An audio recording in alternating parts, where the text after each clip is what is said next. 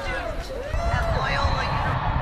I know it's a little bit cold out here. Come on, can we make some noise for the folks that are inside? Letting them know that 2 years ago, we walked the halls of Congress to fight for our community. And where are all the D.C. high school and college students that decided to walk out today? We are DACA recipients, people with TPS, people who are undocumented, and our family and friends who are U.S. citizens with the vision of a country where we all are free. all right, let's make some more noise on this side. It's a little quiet over here. All right, we're gonna go ahead and have our speaker.